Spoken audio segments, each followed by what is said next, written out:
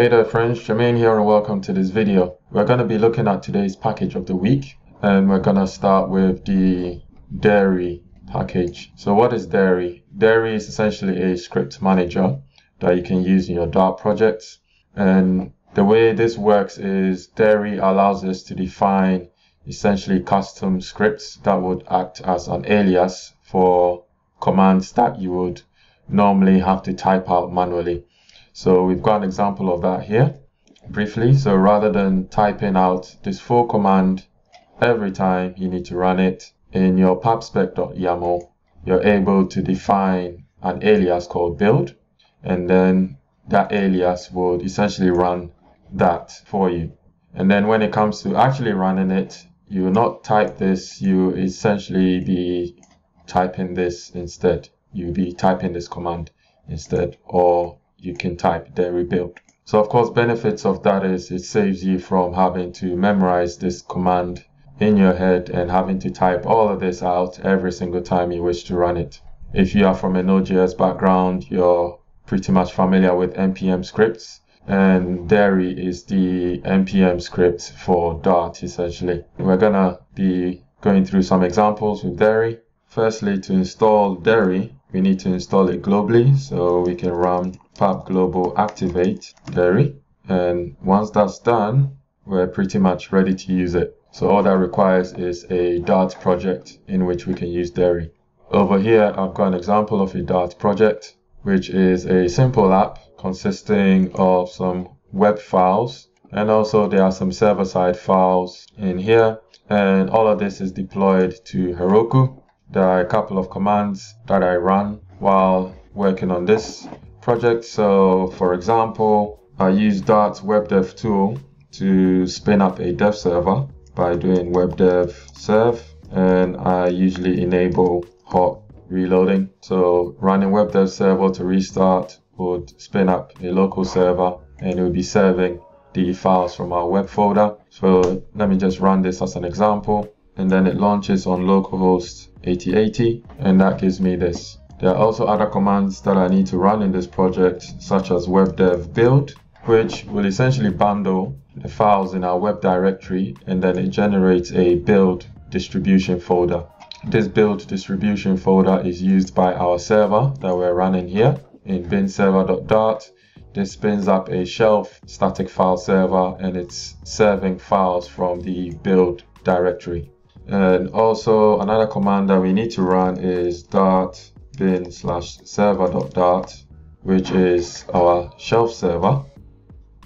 And of course, that also shows hello Heroku from the build directory. Alright, and last but not least, if we need to deploy to Heroku, we do git push Heroku master. At the minute, nothing is going to happen because we've not made any changes ever since our last deployment. So let's come to our pubspec.yaml file, and we are going to define a script key. And the first script we're going to define is our dev script. And what this will do is it will run our web dev serve command. So I'll save that. And then to test this works, we can just do Derry run dev. And you can see that it reads the pubspec.yaml file, and it looks up the dev command, and it runs that command directly, as you can see here. We also need to run our build command, so we can do build, and then we'll say webdev build. So just to prove that works, I'll delete the build folder we currently have,